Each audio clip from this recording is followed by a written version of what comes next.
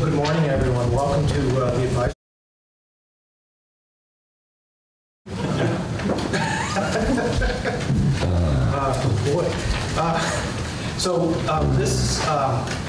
We're really excited at the Green Mountain Care Board to take up this topic today.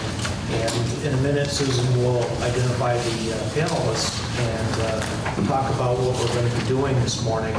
But this is a topic that we at the Green Mountain Care Board take very serious, in that we will not be just paying lip service to parity between physical and mental health. And so having this type of feedback this morning from the advisory committee is going to be very, very helpful. And before I say too much, I did want to recognize someone in the room who just came back from getting a national award. Sam Lish, you want to stand up?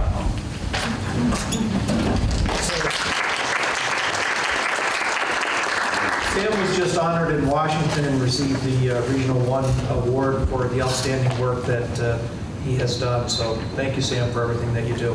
Thank you. So the Green Mountain Care Board in Title 18's chapters 220 and 222 does have a lot of statutory duties when it comes to mental health. And that was expanded actually in Act 200 this past year, in making it very clear that mental health is on the same footing with physical health. So at this point, I'm going to turn it over to Susan, who will introduce our panelists. We're on a tight timetable because we did take the feedback in the last meeting very seriously, where the advisory committee members didn't feel they had enough time. So panelists are going to be kept to that strict time limit, and we'll move forward from there. Thank you, Mr. Chair. Before I introduce our panel, I wanted to give everyone an overview of what the agenda looks like today. We're going to start out hearing from our panelists, who I will introduce shortly, and they're going to be giving us an insight from their perspective on what they feel are the biggest issues around mental health in the state of Vermont. And then we are going to break out into groups. The panel discussion goes from 10:10 until 11:10. And then we will be breaking out into 3 separate groups, and the topics of the groups, and you should have received all of this information beforehand. We'll have one group on workforce and education. We'll have one work group on capacity and need for beds, and then the third will be on access and quality. That will start, thank you, that will start at 11:10. I want to have Melissa Miles and Marissa Melamed and Michelle, please just stand up. So I'm going to have these 3 staff members will be in different areas of the room, and that's how we'll break out. The room isn't perfect, but I think it's big enough that we can separate out, and they'll help facilitate those work groups. We're going to ask one person from the work group to then share out the answers to the questions that we presented to you. And then you'll report that back to the group and to the board. I want to remind folks that we're going to have surveys for you of the meeting, and we please ask you to fill this out today.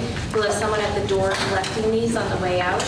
We really, really need feedback from you so that we can make these meetings as valuable as they can be, both for you and for the board. So without further ado, I will go ahead and introduce the panel. So I'll start with Melissa Bailey, who is the Commissioner of the Department of Mental Health for the state of Vermont. Next to her is Julie Tesler, who is Vermont Care Partners Executive Director. And then next to Julie is Dr. Susan Deppie, she's a psychiatrist in Colchester, Vermont. And next to Dr. Deppie is Dr. Mark McGee.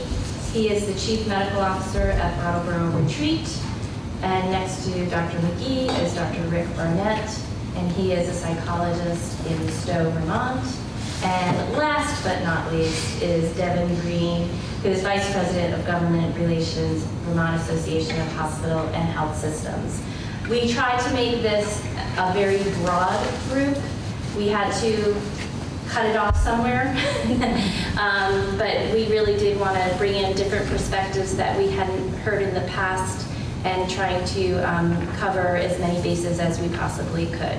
So unless you have anything else, Mr. Chair, I think we can turn it over to the panel.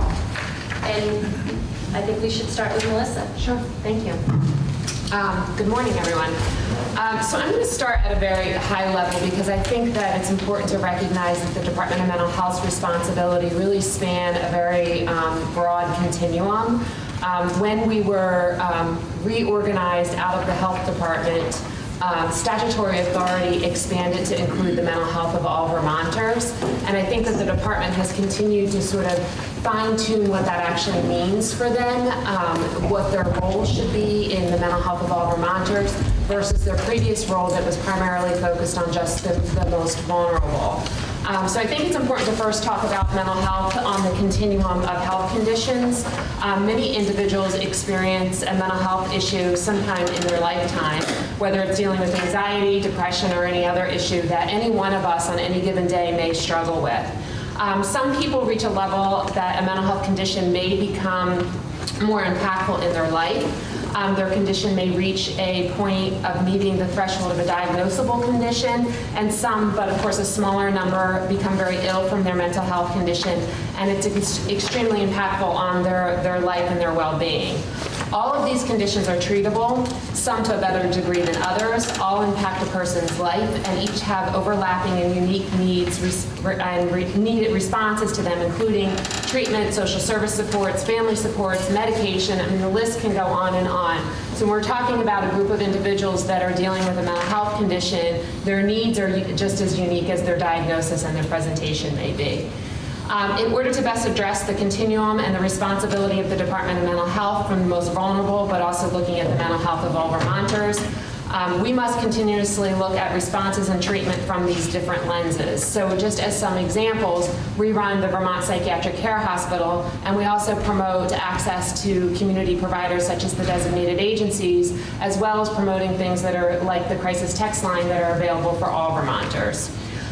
First and foremost, I think a system that focuses on health promotion, prevention, and early intervention will be our most effective, while not pulling back from our responsibility of treating the most vulnerable or those that are really dealing with a serious mental illness. Just like addressing any health condition, staying healthy and preventing illness should be our first response. So when asked what is the greatest issue in Vermont regarding mental health and substance abuse treatment and access, we feel that the department must first think about how we're preventing and intervening early, while not at all taking any of our attention away from our biggest responsibility, again, treating the most vulnerable. But to that end, and because we don't have a system completely set up to do that, and because there are also will be people who need more, we need to focus our efforts and our responses on treatment, care, engagement, and ways to help people who do have a mental health illness recover, live in their community, and build resiliency skills. These approaches, regardless of the more upstream or further downstream, must combine treatment options with addressing the other things that people need, like social determinants that I mentioned earlier. So without options to housing, secure food, safe neighborhoods, addressing loneliness and isolation, which has become more of front and center in the conversation around mental health concerns, having a purpose in life, having job skills and employment, relationships, and the skills to address all those things has to be a part of what our system focuses on. To start, I just want to highlight a little bit around children and families. When I talk about health promotion and prevention, I think about it on a continuum, and that can happen anywhere in somebody's life. But I am going to talk a little bit about Vermont families and what they're facing. When we look at the adverse experiences, the most common in Vermont are income hardship, being separated or divorced, a parent or caregiver's own mental health issues, and or substance abuse issues. And therefore, because of those concerns that families are facing, they struggle to provide their children with the environment in which they can grow and thrive, build resiliency, and obtain optimal health and brain development. In response to these struggles, DMH has been looking at evidence-based practices. So we continue to look at things like parent-child interaction therapy, parent-child psychotherapy, ways that we can really get into families as early and as preventative as possible. Children do best when they're living in families that are healthy, attending their local schools, living in their communities, and while at times residential and inpatient care may be necessary for a child, we'd like to keep that as short-term as possible. The same way we think about it for adults is that we want to move them back into the community as quickly as possible.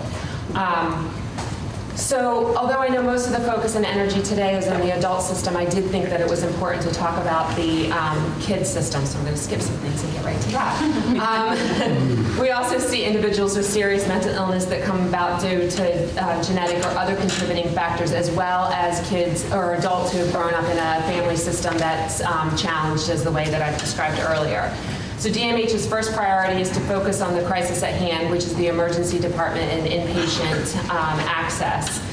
Working with legislators, advocacy groups, peers, individuals who are receiving services, hospitals, and others to address the need for inpatient beds for individuals with the most acute needs. This should include identifying and addressing the reasons people enter emergency departments in the first place and reasons people are not discharging from emergency departments. And as we saw in the Act 82 report and the deeper dive that UVMC did, it was clearly that the social fabric, the social supports, the housing supports, those were all very impactful and contributing factors to why people were challenged at discharging. And we can only make the assumption that in many cases that's also a challenge of why they come to the ED in the first place, because they don't have access to those services and supports. That's not to say that there isn't an absolute need and time for inpatient care with really strong psychiatric response, but we can't forget about the social fabric that supports people when they're dealing with a crisis. Nobody fits neatly into any of the category or boxes that we have in our system, so we need to continue to work with the other providers. That could be the criminal justice system, schools, employers. The list can go on, and again, to describe individuals as fitting into any neat box would do injustice to any one of us. Clearly, people have unique needs, and we need to figure out how to continue to work with that. So again, I just will highlight, knowing that my time is probably running out, that I think we need to focus on the crisis at hand, the emergency departments and inpatients, but almost simultaneously or concurrent to that, really focus on these other pieces that contribute to people's well-being, both on the front end and on the back end, so that we're preventing people from needing that level of care, but we're also doing everything we can to assure recovery and resiliency, so when people come back into the community, they are successful and not needing that level of care again. So I think I'll stop there rather than try to. Thank you. I'm Julie Tesser from Vermont Care Partners. And I really want to thank the board for taking this up, because from Vermont Care Partners' perspective, mental health, substance use disorders are just part of healthcare. And if we're going to achieve the goals of containing costs, addressing healthcare quality of service, and better outcomes, we really need to look at it holistically. And this is just a great opportunity to do so. And our commitment to that is clear. We were working with the legislator, making sure that mental health was part of the work of the Green Mountain Care Board, even saying, review our budgets. It's important. We're part of that healthcare expenditures, and we want to look at that in a holistic way.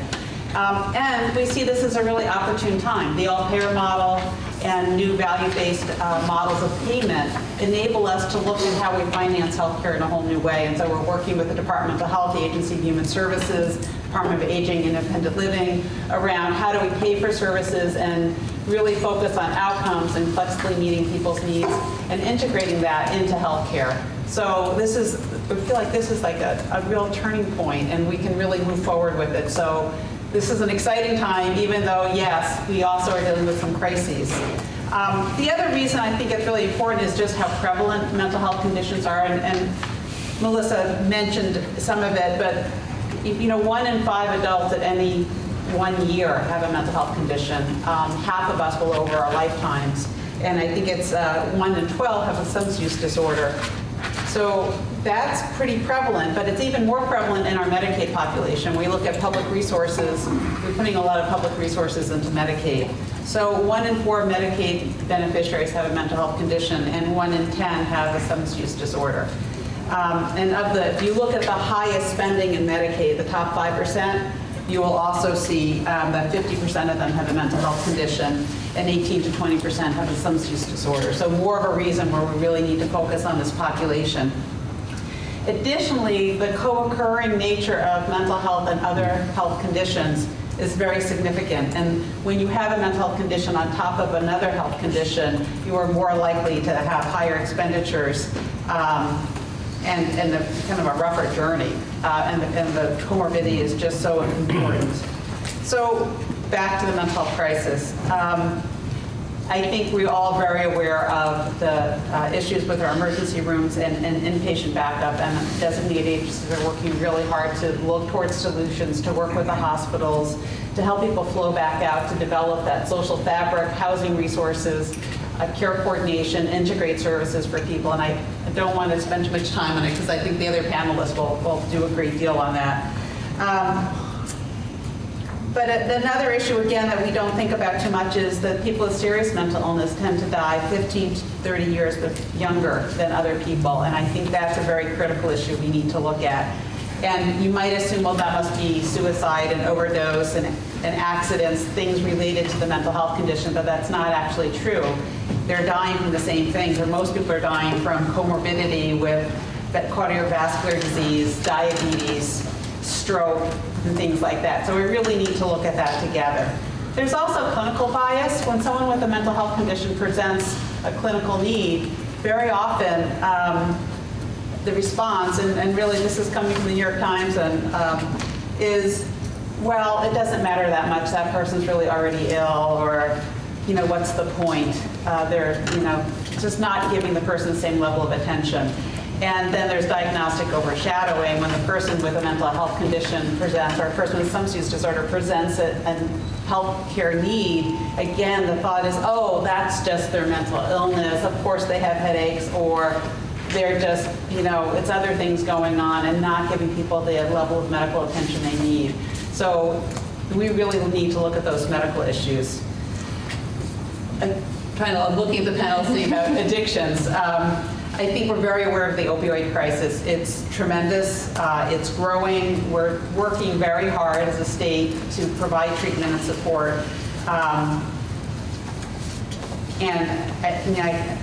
One of the serious problems with it, though, is that a lot of people who have addictions aren't getting treatment, like up to 90%. So we need, even though we're providing so much and we've expanded so much, there's so much more to do.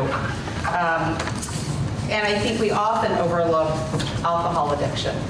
Many, many Vermonters suffer from alcohol addiction, 37,000 Vermonters. And what's even more striking to me is that we have, in 2016, there were 293 deaths from alcohol addiction compared to about 100 in opioid addiction. The deaths from alcohol addiction are related more to chronic conditions than they are, so it's not like an overdose, it's not in your face, but we're having as many deaths, as much suffering, it affects families. So I think we really need to spend more time focusing on alcohol than we currently do. Suicide is also a common issue that we really is growing and deserves and continues to deserve attention. There is work being done. There's a zero suicide program that's being developed in a number of agencies with leadership from the Department of Mental Health. And I'll go faster because of the 5 minutes. I also just want to point out several underserved populations because I think it's important to do that. Children of parents with opiate addiction are really having a tough time. Not only do the children need support, the families need support. Sometimes that's the grandparents, sometimes it's the child care center. But we really need to be able to work with those families more. Elders have a very high rate of suicide, a very high rate of alcohol abuse, loneliness. It's very hard to serve that population. Many of them are homebound, can't get out. So I think we could do more there. LGBTQ youth have very high rates of depression and suicide. And as much as we think we do a lot, we really need more resources in our communities to serve that population. New Americans are another group that it's a struggle. We're trying to develop resources. The Howard Center has done a great deal of work, but there's not a lot of specialized resources. Clinicians who know the population, speak the languages, who understand the cultures. Families in need of in-home support and care coordination. This is an interesting one. If you have Medicaid, you can get a full range of supports to address some of the issues that Melissa mentioned. If you have private insurance, it's much harder to access that full range of in-home supports that you need to address mental health and addiction issues. And going back to early childhood and families, the more we can do for that, for those folks, and schools are asking for supports and we just have limited resources. I do want to say we need to look at the underlying issues. Stigma is really very high. It creates feelings of shame, inferiority, failure, brokenness, and people then are afraid to access treatment. And I think that's one of the reasons that so many people with substance use disorders and mental health are not getting treatment. It's not just the funding, it's also their own feelings about it and the way they're treated by society and our culture around that. The other part is that we really don't have parity. We have moved strongly in that direction, but as long as we continue to cap funding in Medicaid and under-reimburse the services, we are never going to really have full parity, and that also really prevents access. Designated agencies really would like to do more. We get limited because our reimbursement rates are too low to attract clinicians and staff. We also are just capped. So it's both our reimbursement rates and the amount of services, funding available to provide the supports. In the case of private clinicians, many of them will not accept the rates of Medicaid insurance, and so people don't have a lot of choices about where to go. So those underlying issues I would like to see addressed, but there's a lot of work to do, but we're also optimistic that we can do this, working together. The Green Mountain Care Board, the Agency of Human Services, the department, private clinicians and providers, and designated agencies. We can make some really important progress, so we're excited to be part of that and to work with you all. I was wondering, Mr. Mullen, if I could go after some of the others to tailor my presentation to not go over the same things. Sure. Thank you, sir. Appreciate that. You might get a more concise presentation. I guess that would make me next. The board for this opportunity just to talk about some vitally important issues that affects so many Vermonters. When I think about this, I often think about the words of wisdom of a mentor and teacher of mine in medical school and residency at the University of Vermont. This is Jim Hudjack, who's a child psychiatrist. And Jim would often say that there is no health without mental health. And so I think that we are finally at a point where we're beginning to discuss these issues as front and center and central to the health of every Vermonter and our communities and our economy. I think it's incredibly important. And I think taking a holistic and integrated approach to addressing these issues is critically important. As an example, as an economic driver, the #1 cause of a lost productivity in industry is mental health. Approximately $625 billion with a B, $1 billion per year is lost in industry because people are depressed. They're present. There's this phenomenon called presenteeism, meaning you're so depressed, you're at your desk, you're not doing anything, you're not producing anything, you're not contributing. And so I think within industry, there's opportunities to address this in terms of promoting health and wellness among our employee population. I think at other extremes, there are obviously incredibly ill individuals who require very high levels of intense care. There are individuals in our departments of corrections. The Department of Corrections is currently the single most largest provider of mental health services nationwide. We often incarcerate people because of mental illness. So there are legal solutions, there are primary care solutions, there are well-established models that allow for addressing many of these challenges. And so really, I think the biggest barrier to succeeding in these endeavors is really about access. Access to high quality care, access to timely care, access to affordable care. And so, as I think our panelists already have identified, there are multiple levels of analysis that we can begin to look at. Primary prevention is obviously incredibly important. Substance use disorders, so working with schools, working with pediatric practices in terms of preventing the onset of substance use disorders. If you can delay the first use of alcohol and other drugs beyond the age of 15, the rate of substance use disorders among young people decreases by nearly 50%. And so these are important public health opportunities for us. Other opportunities about access. There are very well-established, evidence-based and supported practice models that until recently we currently had no economic model to support. So there's a collaborative care model of primary care psychiatry that uses extremely vitally and rare expert opinions not to treat patients individually, but instead to treat panels of patients. So for instance, an hour of psychiatric expertise can be shared with a primary care provider. They can run 15 or 20 cases and really enhance the primary care provider's ability to effectively treat individuals in their practice, whereas that same hour can only be used to treat one individual directly by that psychiatrist. And so there are well-established models strongly supported by evidence, but currently with our reimbursement structures as they are, there is no way to pay for that care unless the primary care practice sets that as a vital priority and decides to integrate that into their own financial models. Thankfully, CMS has recently developed some billing mechanisms, some CPT codes that are beginning to support those practices. Again, strong evidence base to support vitally important groundbreaking, innovative approaches to providing care, expanding access, and our economic systems, our funding systems have to catch up in order to help support that. And so I think if we step back a moment and we look at some of the challenges, many of the challenges are our funding streams, our funding mechanisms have not caught up to the science. We have the medical science to say that we can really move the needle on many of these initiatives. We need to get legislative support for pushing these things forward. We need to get some of our reimbursement mechanisms to push some of these models forward. Most of my work is at the Brattleboro Retreat, where we every day treat the sickest psychiatrically ill patients in the state.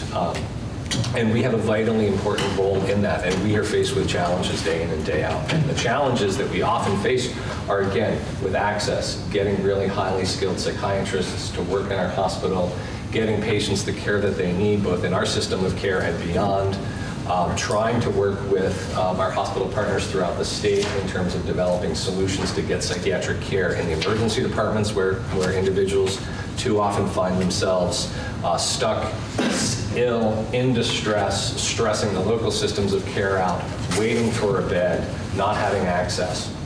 So some of the things that we've been working on is how do we use telehealth solutions, telemedicine solutions to address many of those critical issues. So at the retreat, we've developed a program in which we have been using telemedicine on our inpatient service, and it's been highly effective. We've succeeded in recruiting 5 full-time psychiatrists to provide telepsychiatry in our hospital and health system. We're working on partnering with emergency departments throughout the state to allow telemedicine to be implemented in emergency departments so we can get psychiatric care to patients where they are when they need it, as opposed to somebody waiting 4, 5, 6, 10, 20 days in an emergency department without seeing a psychiatrist when they're in the midst of a psychiatric crisis. We can do better. We have the opportunity. We have the technology. I think we just need to use Vermont innovation and Vermont creativity and flexibility to get the services where they need in the time that they need to get there. So I think this is a great opportunity for all of us to share ideas, to think about solutions, to identify barriers to implementing meaningful and effective change, because this is too critically an important issue to be left on its own. So thank you for the time. Thanks. Rick Barnett, I'm a psychologist and addictions counselor in Stowe. I'm also the legislative chair for the Vermont Psychological Association, past president. But I represent really myself as a community provider in Lamoille County. I was just listening to people talk about the suicide issue in Vermont, and Lamoille County has 5 times the suicide rate as Grand Isle County. So we see suicide rates 35% higher in the state of Vermont than nationally. And this is a very serious issue. The thing that stands out from many of the meetings that we've all been to regarding the all-payer model and healthcare reform is the focus, I think, that Pat Jones delivered a couple of years ago, and it's a very of primary importance, and that is The three areas that the Green Mountain Care Board wants to focus on and is legislatively directed to is to increase access to primary care, to reduce deaths to suicide and drug overdose, which in and of itself is confusing because it's hard to distinguish between the two sometimes, and reduce the prevalence and morbidity of chronic disease. All of those areas, primary care, drug abuse and suicide, as well as chronic disease, put mental health and behavioral health front and center when it comes to any discussion. Every meeting I've been to, which is many, whether it's a steering committee for the SIM grant or a blueprint meeting or a vital meeting or any of these meetings, mental health comes up consistently.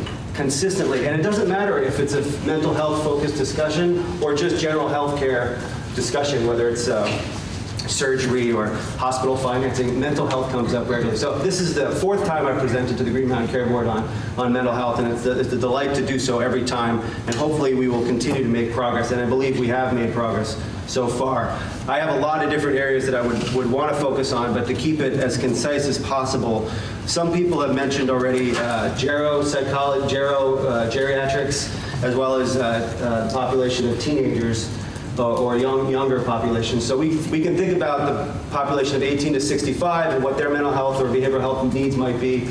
But if we really want to look at reducing costs and improving quality of care, we really want to look on the prevention side of things and getting kids access to quality care or resources, even if it's not formal mental health care, but resources on the front end. And then having worked for 5 years full-time in nursing homes, providing geropsychology services and assistance with medication decisions, even as a psychologist, I know that the mental health services in nursing homes is a much needed resource. And one of the problems, I think, is in the all-payer model, as I remember reviewing the term sheet before we signed the agreement, was that LADCs, licensed alcohol and drug counselors, were included as an eligible provider under the all-payer waiver model. Now, previously under Medicare, LADCs are not eligible providers. So I was delighted to see that LADCs were included on that term sheet. I'm not actually sure if they are in the current model as it exists. But one thing that did not get included was master's level psychologists and licensed clinical mental health counselors were not included as a waived provider group. This is a huge group of providers who can do a great deal of quality care, but are currently excluded from being reimbursed by Medicare for mental health services. And that's a huge issue, and it's a huge ask that I bring to the table every time I have the opportunity to present. The other thing regarding addiction, because it is something I'm obsessed with, near and dear to my heart, personally and professionally, is as much progress as the hub and spoke model has achieved in getting people access to medication. If you look at the Department of Health report that came out about a year ago, despite the glowing reviews that seemed to present, it clearly indicated that mental health services, the quality of the physical environment in some of the hubs, as well as the quality of the mental health services, regardless of whether it was a hub or a spoke, was not good. It was poorly rated by most people, family members, patients, and there's a high level of burnout, whether it's counselors or primary care providers who are getting more and more trained to address the complex nature of addiction. So if we were going to invest time and energy and money into improving the hub and spoke model or addiction treatment model, it would not only be to really enhance our efforts around mental health, but also, I believe, I think, what did Melissa say a little while ago? I forgot what it was. I lost my train of thought there. But to really reduce the emphasis on medication only, and to broaden that to peer recovery supports, which we have a great Vermont Recovery Network, peer recovery supports, psychosocial services, not as a requirement, because I think some people would have a barrier to access to like buprenorphine or methadone if they are absolutely required to have mental health services. I don't think that's a good idea. I have plenty of patients who have been on buprenorphine for 5 years, and the fact that they're required to come see me for mental health services seems like a joke because they're fine and they don't need to. You know, it's written into the rules, I guess. You have to be seen like once a month or something. But it's a really important piece of the whole addiction. Oh, I know what it was Julie was talking about alcohol. I mean, that's the whole thing that gets lost in the hub and spoke thing, is this poly-drug use, alcohol use. People are still dying in very, very high numbers because their mental health isn't being addressed, and there seems to be permissiveness around continued alcohol use, cannabis use, benzo use. We're doing a good job in trying to address it, but it's something that I think could be addressed in a more focused way to reduce the death rate. And finally, I think I've got a couple minutes left. I want to make a mention of two other things. One is, again, to the scope of practice issue. I believe we have a robust workforce. There are 800 practitioners in part-time or full-time private practice in the state of Vermont. We are not talking about necessarily the most severe and persistent mentally ill people, the people that utilize hospital-based services for crisis care, but there's a huge network of providers out there ready, willing, and able to treat a vast number of Vermonters who are not necessarily in crisis, but post-crisis. And the linkage between hospital systems, medical homes, hub and spoke, between them and the independent practitioner community is weak, frankly, and it's something I've been trumpeting for a long time. And there are great opportunities to provide better linkages and collaboration with all these providers out there, assuming that some of us are willing to do that. Not everybody, a lot of people are in independent practice because they want to be in independent practice, but whether it's the all-payer model or partnering with OneCare, there are great opportunities there. I know Otter Creek has started to do that. Scope of practice, again, there's great providers out there. We live in a silo-based world. You do this, I do that, and I think that competency-based care is a much better model. One thing that I've been advocating for is prescriptive authority for appropriately trained psychologists. Nurse practitioners prescribe a ton of psychiatric medications. Physician assistants do. Primary care docs prescribe a lot of psych meds. We've got great psychiatrists in the state, but there is a shortage there. We're bringing telehealth into the state more, which is great, but there's a growing population of psychologists who are qualified to prescribe, which I would advocate for any chance I get. And finally, with regards to technology, I think we are not investing enough, not necessarily vital for the good work that they do, but in very practical ways, not just traditional telehealth like online therapy, 45-minute, 30-minute consult kind of thing, but leveraging the amazing world of technology, whether it's a virtual reality, augmented reality, text-based options like our suicide text opportunity for people. But this is an area, I believe, especially when it comes to teens, if we're going to help people, there's a report that came out of the Wellbeing Trust showing that teens consume all of their healthcare information and, frankly, treatment, 75, 80% of it online. So if we're going to invest in mental health, care, quality, getting people access, this is an area I think to focus on. So that's my shtick. I'm sticking to it. Thank you. Hi, I'm Devin Green with the Hospital Association, and I just wanted to thank the Green Mountain Care Board for having us here today and talking about, continuing to talk about the mental health crisis. We really appreciate the partnership that the Green Mountain Care Board has done with the increasing inpatient capacity in Central Vermont, the agreement that they came to earlier this year with the University of Vermont Health Network. We think that that was a really good example of collaboration with the Green Mountain Care Board. We also appreciate what the legislature has done for expanding inpatient capacity at the Brattleboro Retreat. And we just want to make sure that, and I know I'm preaching to the choir here, so this is more for the outside world, we don't want people to throw up their hands and say, all right, we expanded inpatient capacity, we're done, the crisis is solved.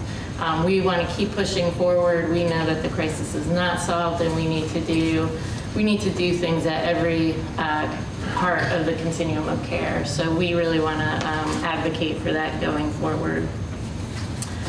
I've spent a lot of time on various groups, and the groups that I've spent time on, there's been some common themes that have come out of those groups in the discussion, and some of them we talked about today, but we've heard about need for more coordination of care, and I think we're getting to a better place with that. As Julie was saying, I think, organizations are working together a bit more. I think there's a lot of room for improvement with the private practices, and I certainly welcome anything that we could do there. There's always talk about geriatric psychiatric support and juvenile psychiatric support, and as well as housing and loneliness. I'm really struck by how often I hear about loneliness, and I think it's something to shine a little bit more light on. I've heard of other hospitals where they're hospital volunteers who are sort of just sitting at their desks, greeting people as they come in. If they have downtimes, they will call folks. And they were using this mainly for elderly folks who use care as a social outlet. But, you know, there are little things we can do, like calling folks, checking in, seeing how they're doing, and it doesn't have to be done by a medical professional necessarily or take a whole lot of time and expense. So I think it's really great that I've heard other people talk about loneliness here as well. Another common theme has been data collection. So one thing that we realized last year was that there's a ton of great data at the Department of Mental Health on involuntary folks, and no data on people who are voluntary. So we saw this as a big problem. We started collecting data at our designated hospitals that have inpatient units. And we have just about a year's worth of data at this point. And we are almost ready to share it. I get very hesitant about it because it is still imperfect. How it's been collected is sort of hand collected into spreadsheets. We're still working on, we still have this number where it's more people who are not discharged than beds available, so we know that there's something wrong there. We're still sort of reconciling and matching it up. But one of the things that we found initially is that there's no necessarily anything that has jumped out at us as an issue. We've been collecting data on folks who are involuntary versus voluntary, people who are receiving CRT or who are CRT status, people who are designated as level 1, and sort of other populations. And when we try to break the populations down, we find that the longest stay populations are the people who are currently not discharged. So we've broken it down by discharged versus not discharged, and we found that about 6% of the patients who are currently not discharged make up 28% of the total bed days in the system. We had looked at this data back in February, and it was an even more dramatic number where it was essentially 5% of patients who are not discharged make up almost half of the bed days in the system. So we've since learned that a couple of people were discharged, and that has skewed the data a lot. But there's, when we look at those not discharged people, it looks like about half are involuntary, half are voluntary. There's no real trends coming out from there, which I think may get to Melissa's point of how some people just really need more individualized look. And I think there are a lot of great programs going on that are doing exactly that. I think hospitals and the designated agencies are doing some really interesting pilot projects that have come out with a lot of effective results. And VPQHC had a great presentation on this a month or two ago, where they highlighted that Washington County Mental Health was, talking about a pilot project where they were coordinating care and really doing individualized care and working in teams and providing wraparound services. I know in Northwestern, they've also partnered with their DA to do a really great program that focused on high ED utilizers and working with them and really wrapping around services and providing an individualized plan for them.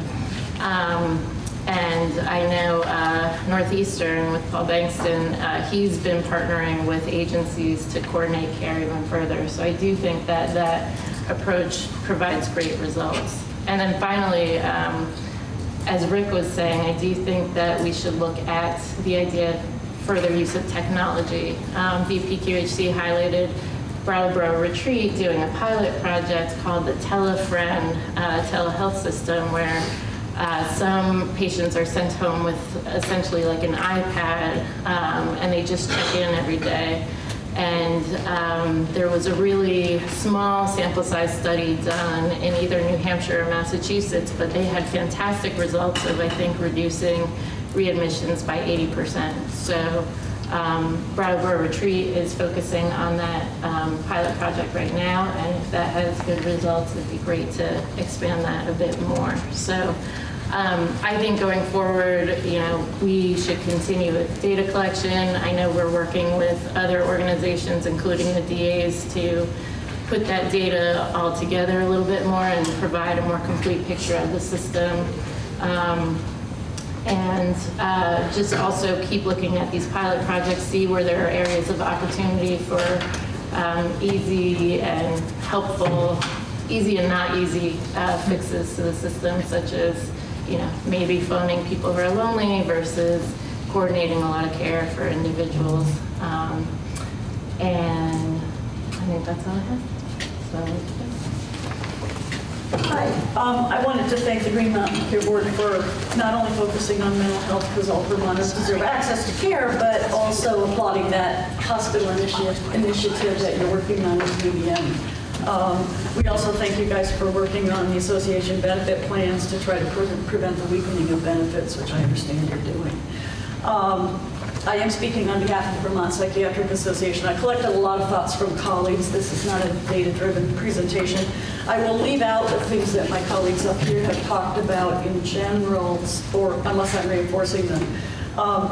So we all know about suicide. We all know that there's been a huge need for psychiatric nursing home beds for years. I've had horror stories from my colleagues about where does the senior go when he or she has a severe mental illness, when a nursing home won't take them.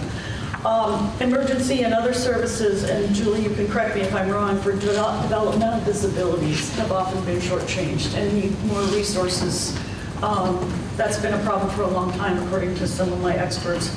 More outpatient psychiatrists. When I first came to Burlington in 1983, there were scads of outpatient psychiatrists in the phone book. Clearly, our workforce has collapsed over the last 30 years. We can thank payment models and managed care for that. Another thing that we've needed that I've noticed in my practice is that when I have a patient with a dissociative disorder or severe trauma, I've had to send them out of state. We don't have an inpatient unit that has handled that well, in my experience. Many young people, my colleagues have said, who would be good psychiatrists are becoming PAs because they can't afford medical school. We had extensive dialogue about that earlier in the summer, about loans and repayment and so on, and we happily support efforts in that direction. I won't go into detail about the fallout from too few psychiatrists.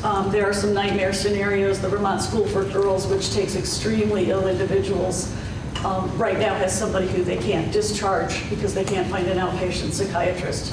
And this is somebody who's been there for 4 years with multiple psychiatric diagnoses. Some of us don't know how we're going to retire because we don't know who's going to take care of our folks. I may have to start planning that now if I'm going to retire in 5 years, who knows. And there's certainly lack of enforcement of the parity laws, which I've heard from my colleagues as well. Disparities in pay, disparities in recertification, or prior authorization processes that are a real hassle. Insurers refusing to cover drug screens and substance abuse, but covering them for medical things, that sort of thing. Repeating a medical pre-cert when somebody's already on the medication, and a simple one such as lorazepam, which Medicare requires. I know we may not be able to do anything about that, but it's abjectly stupid for me to call in and have the main question be, did the doctor reassess the risks? Duh. It's just, it's great stupidity.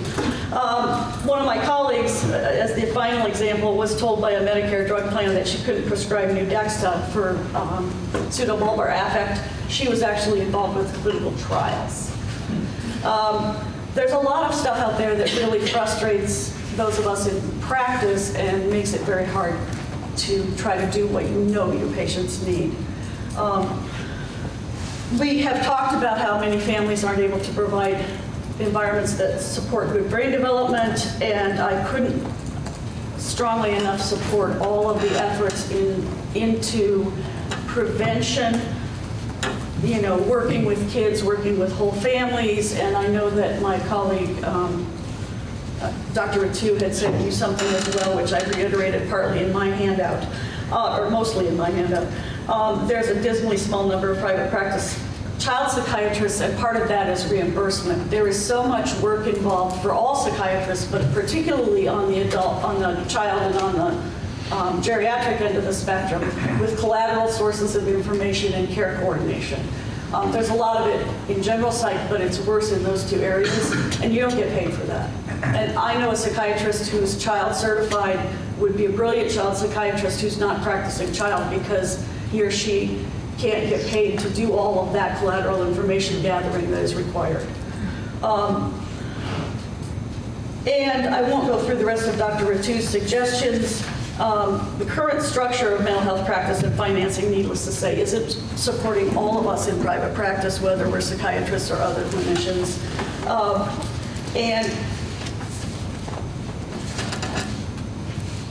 the current system also doesn't fund us to do what our patients need. And I will go over one or two other things. There are a lot of hurdles from pharmacy benefit managers and so on that are really stressful for patients, as well as wasting the time of pharmacists and psychiatrists. If the board can do anything about regulating that within Vermont, I know you may not have control over Medicare, although you can try, but if we could regulate any company that's working in Vermont, including Medicaid, that would be very helpful. Many years ago, we had once you've done the pre-cert for a psychotropic, in Medicaid, I think, you had it for lifetime as long as the patient was on it. I'm not sure where that went, but it seems to have gone away. Let's reinstate it. It would save a lot of wasted time.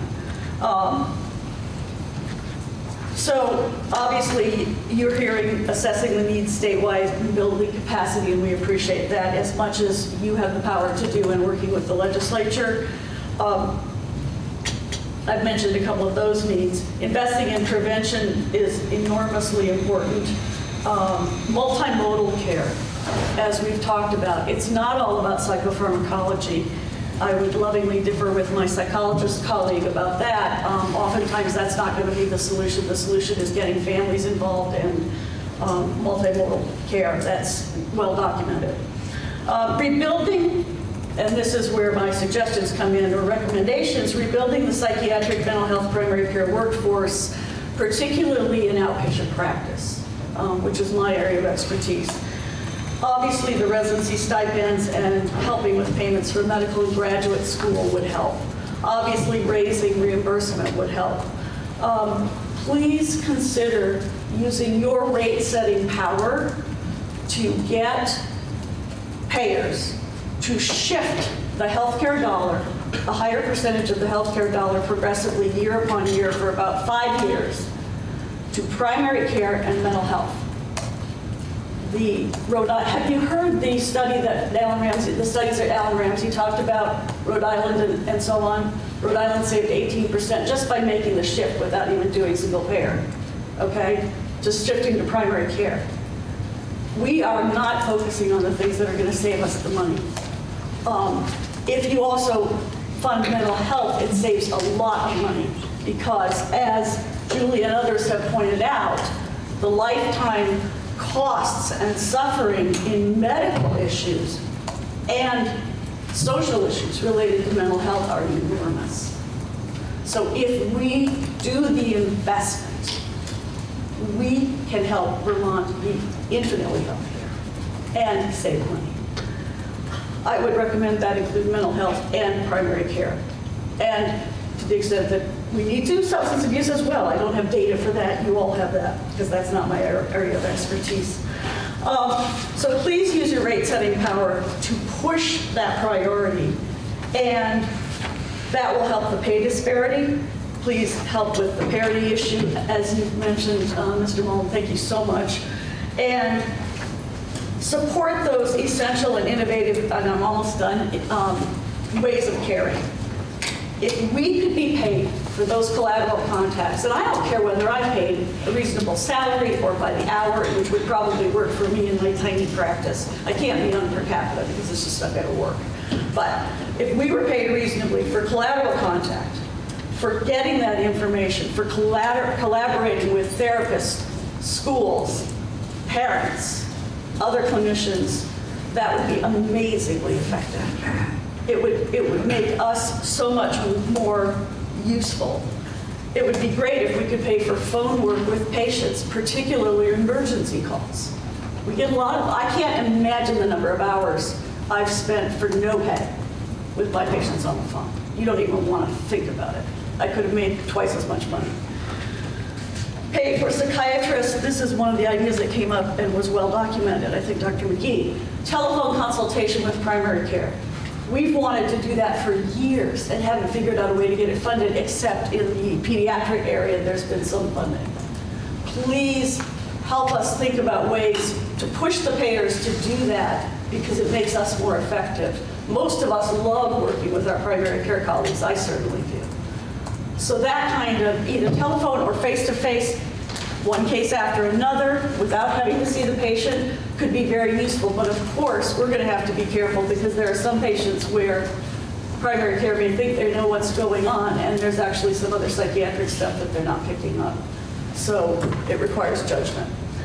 And finally, one of my colleagues suggested possibly tying payment to access in the alternative payment models and paying new urgent evaluations and consults higher, so that the number of consults that got taken would increase, and the number of days to a new patient eval would be tied to payment. Those are the ideas. That last part is really our most important ideas, and we really thank you for holding this together. Great. So thank you all very much for that insight into your the work you're doing in representing the mental health areas that you work in.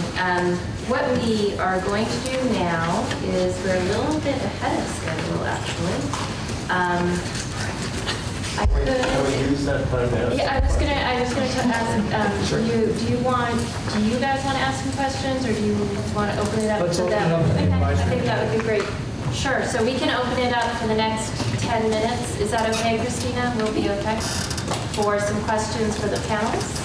So, sure. Oh, I think Paul was first. I don't know, I was looking behind you. Right next to But, I really appreciate what you folks have presented. And I really like what I'm hearing, and I agree with much of what you said. I like the whole idea of looking at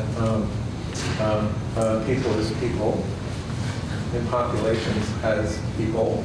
I think that's really good. I have a very specific prevention-related question, though. How many of you have heard of wellness recovery action plans? So most of you, how much do you know about how much they're used? Yeah, I believe there are trainings and DAs. It's been started, was it 20 years ago or even more? It's funny, I looked at the website just last week because I was telling Mark Redmond at Spectrum House about it, wondering whether we could have those specifically for adolescents, because there's actually RAPs that are specific to specific populations now. Right. Yes, it's I'm just cool. curious if you even have, at the designated agencies as a whole, have like a percentage understanding of who uses them and what are the strategies we're implementing, because just listening around to different people in agencies, it puzzles me why more people, and I know there are different wellness recovery plans for different populations, but it puzzles me that the percentage of people who have developed those with caregivers of any sort, the percentage is pretty low. And it'd be really cool if we could get it up around 100%, because I strongly believe prevention is really where it's at. We're thinking about beds and all of that sort of thing. That's going to be a never-ending challenge unless we get to the determinants. I don't know if my colleagues here from designated agencies know more about the level of implementation that we have right now. Yeah, I couldn't either. We can get that information, but I just don't know it off the top of my Would head. be that we really accelerate that strategy. It's not a strategy that's reimbursed, but We're used to that. it should be, but it's not. It's a great recommendation. We'll look into it. Yes. Yeah, I have two somewhat unrelated points that I'd like to raise. First of all, Rick's idea of dissociating, having buprenorphine go on with only prescribers involved, I don't agree with. As a primary care internist, I was running behind almost every day with mostly complicated geriatric patients, a lot of medical problems. And I did not have time to really do what it takes to look into the mental health of the people who were receiving buprenorphine. It's a highly addictive drug.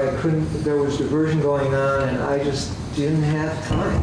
I agree with you 100%. I don't know if I was misunderstood. I think linking that, and I also want to say that so I work in Springfield now, and on the inpatient service, and I think it's not a good idea to not require the prisoners who are receiving buprenorphine to have counseling going on too, and they're allowed to opt out of it if they don't feel like going, and often they don't feel like going. And you have to remember, a lot of people in prisons have a disproportionate amount of mental health comorbidity, personality disorders, and other issues, and I think it's really important to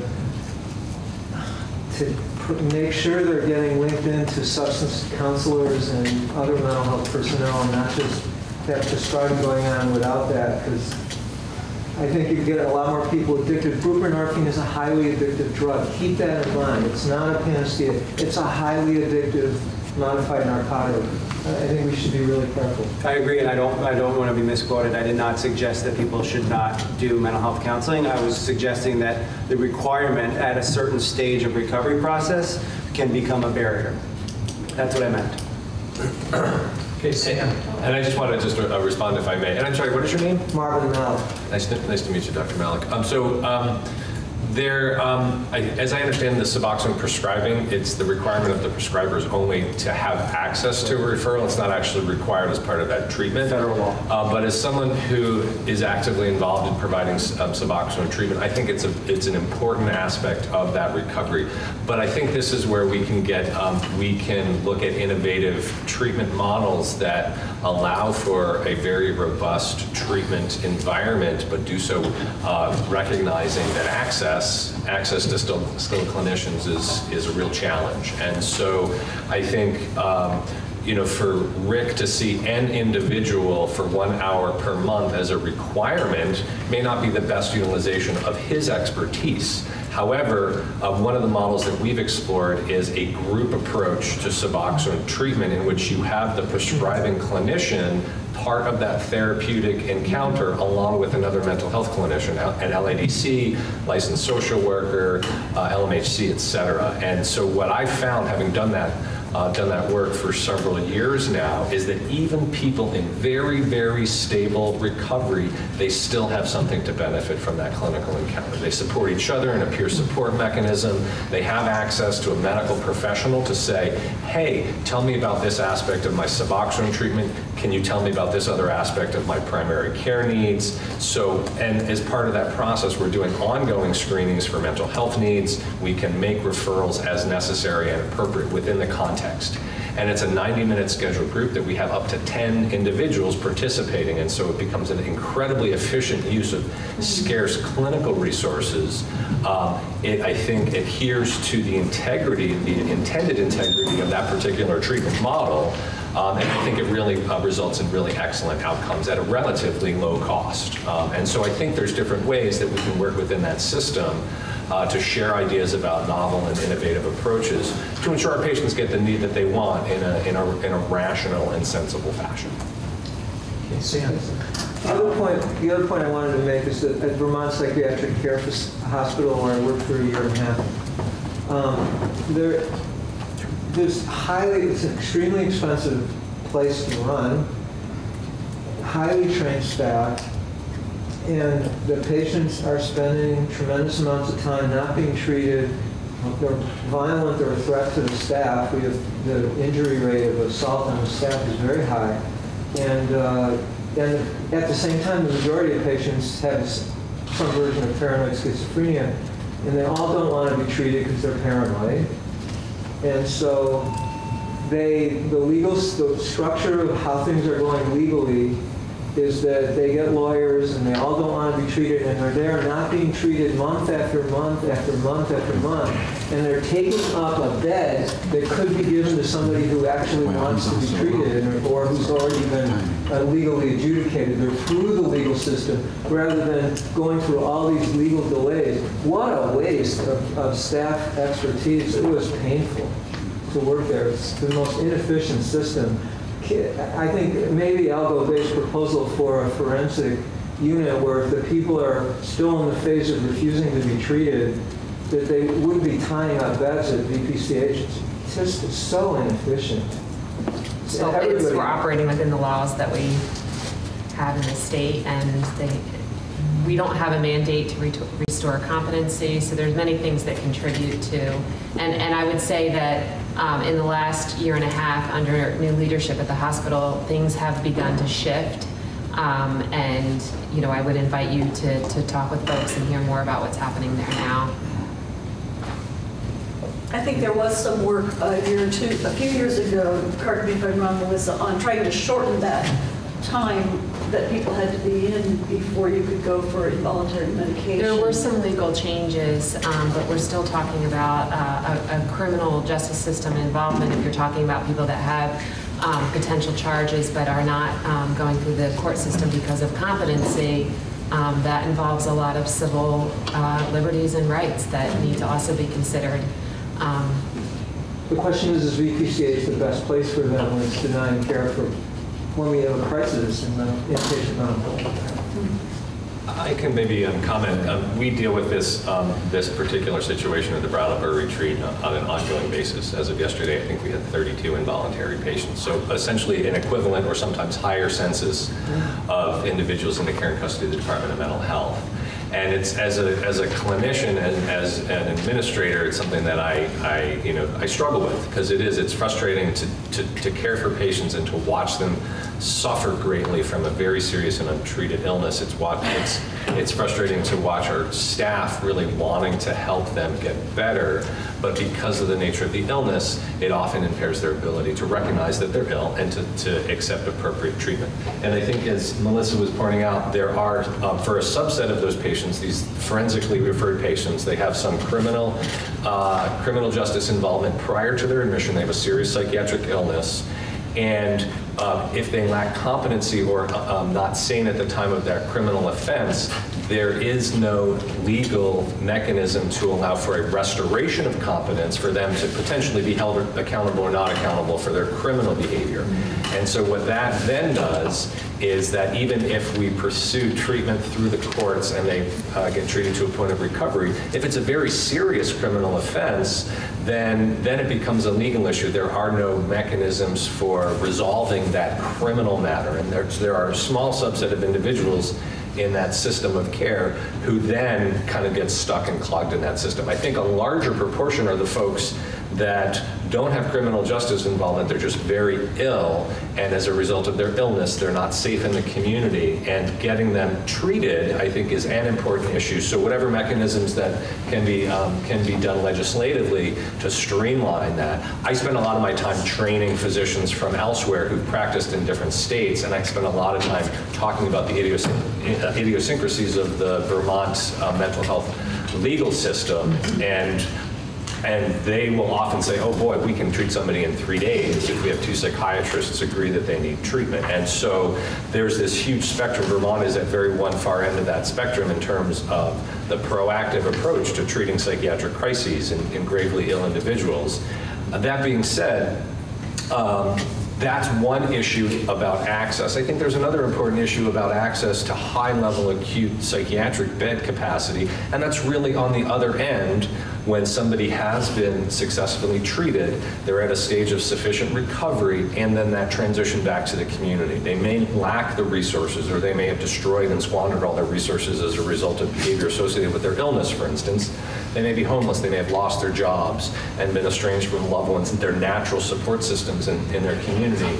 And working with the designated agencies to try to find those resources can be really challenging, because they are really at a limit in terms of what their capacity to take on new individuals. And so when we talk about a broader approach to increasing capacity, that's an important aspect to be considered, is what about the step-down subacute level of care from hospital closer to community integration, maybe not independent living. The designated agencies do a wonderful job with the limited resources they have to, one, divert hospitalization through their crisis beds, and oftentimes they're incredibly collaborative in terms of helping us get individuals out of the hospital closer to their home communities, reintegrated back into their community-based outpatient care providers. But I think if we're thinking about how to utilize resources effectively and in a smart way, a targeted way, enhancing the subacute capacity for transitional treatment out of hospital, closer to the communities, I think that has a tremendous potential in terms of freeing up additional bed capacity at the highest and most acute level of care. Okay, Sam. Okay, I have two not necessarily closely related questions, but I think they're important and related to the panel discussion. He asked this in a different venue, but what are you doing to preclude the potential and very real overuse of psychotropic meds, particularly antipsychotic meds, which, as you know, contribute to earlier than otherwise mortality, particularly if it's comorbid with dementia. But so that's number one. And two, under the social determinants of health, how are you dealing with employment implications related to mental health and substance abuse? For example, the correlation of employment with increased overall health and decreased cost.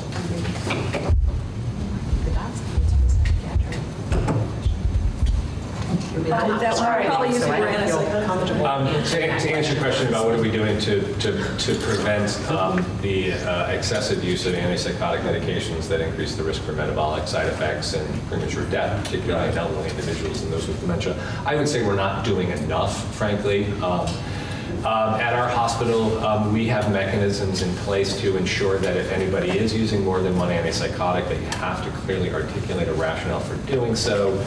So there are, I think, a number of systematic solutions in place that I think have a great deal of potential. So flagging, reminders, our pharmacy is always actively interacting with our medical staff, particularly if we have contract physicians that are working in our hospital, just to remind them of standards of care, remind them of their responsibility to be thoughtful and cautious about utilization of those medications. Regular metabolic screening for adverse effects is another important area to really decrease those serious adverse side effects. Educating individuals who are using medications, really providing informed consent. These medications can be potentially life-saving in many instances, and so really it's a risk-benefit analysis in terms of engaging in the discussion, educating our patients. I think physicians have a primary educational role in terms of giving individuals information about their healthcare choices and then assisting them in making reasonable and rational decisions about how best to care for their health.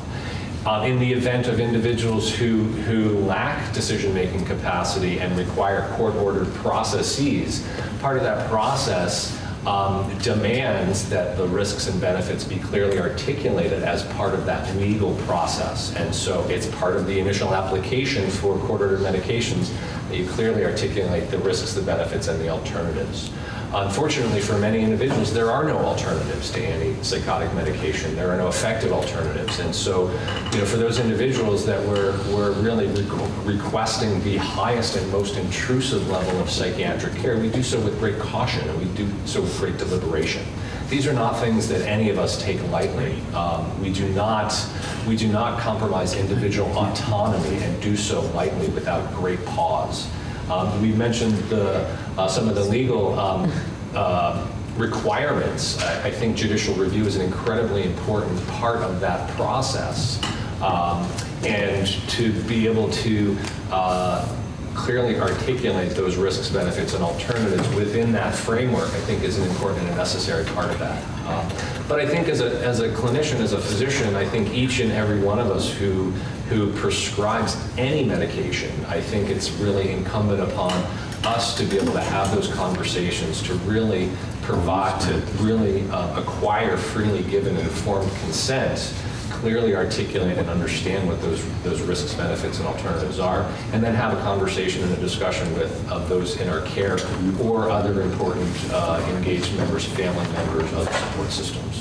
Sam, I would just add to that. I think that in the nursing homes that I worked in many years ago, if you look at the rates of the use of antipsychotics 10 years ago compared to now, in Vermont, the rate has actually gone down dramatically. So there has been significant progress in reducing the reliance on those types of psychiatric medications and all psychiatric medications. And I would disagree a little bit with Dr. McGee, only in the sense that yes, there are absolutely needs at times for psychiatric medications, but there are many non-pharmacological approaches that can assist people who have severe dementia, even if they're not competent to make their own decisions about healthcare.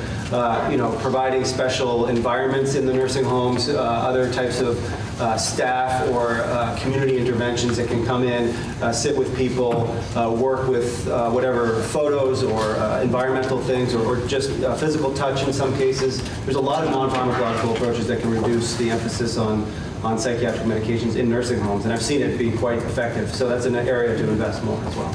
Excellent point, Rick, thank you. And yeah, I think all of us in the Psychiatric Association, I think I'm much more aware over the last few years, of those reasons why we have to be, as Mark said, very, very cautious and really be on top of that prescribing. The risks are not small of a lot of things. So, At designated agencies, we've been working on the open dialogue model, which is originated in Finland, where when people are in psychiatric crisis, how do you step and bring family together, their social network together, and work with them verbally, socially, and help them through the crisis and not turn to medications unless it's absolutely necessary. And a number of our agencies have been working on that. Sandy Steingart from the Howard Center has been training around the state.